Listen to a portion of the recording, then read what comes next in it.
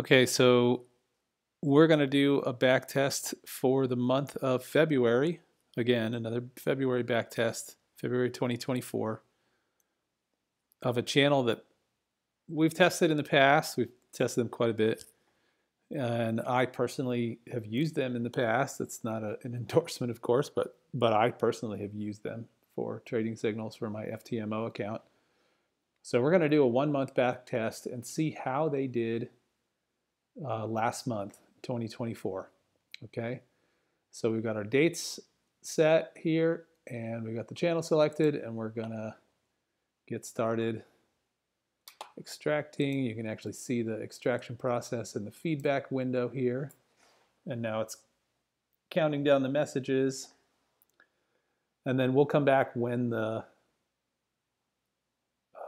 extraction is done, and we'll run a back test. Okay, so here we have a finished test, and here's our back test code. We're going to paste that here into the copier, and we're going to run a test for the month of February. Finished test. You can see our ending balance for the month is 7,818 pips. We started with 10,000. Here you can see all the trades.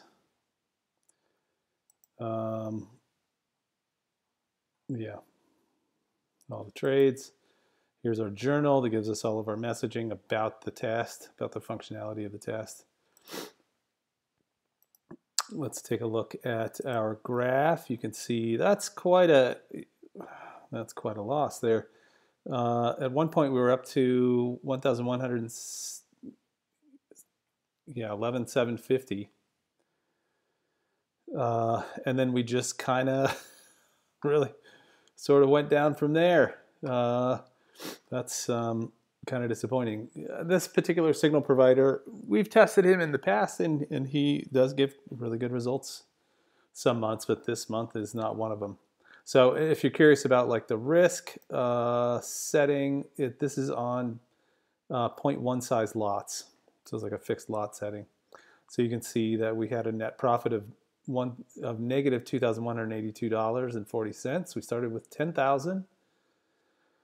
We profited $1,279.70, but we lost $3,462.10. So not a good month. And in this area, you can see entries by hours, weekdays, you know, the month, which is February. Profit and loss for the month of February, not fabulous. Profit and loss by weekday. So it looks like Tuesday was really a terrible day overall.